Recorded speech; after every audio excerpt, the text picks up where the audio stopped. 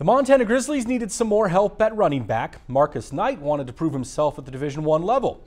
And now a transfer decision made months ago could be a mutually beneficial this fall, as Knight is making an impact in the Grizzlies' backfield. The former junior college standout burst onto the scene in spring drills, and now the sophomore from California is step for step with incumbent Adam Eastwood in a battle for the starting job.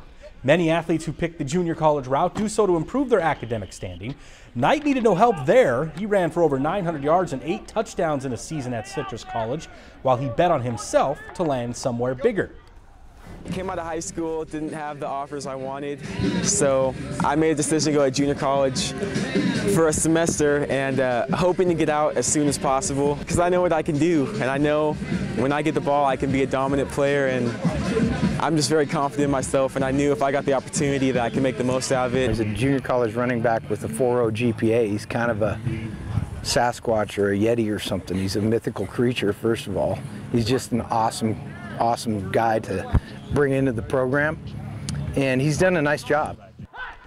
Knight said the Grizzlies own the best offensive line he's ever run behind by far, and look for him to get his share of carries when Montana kicks off at South Dakota in 12 days.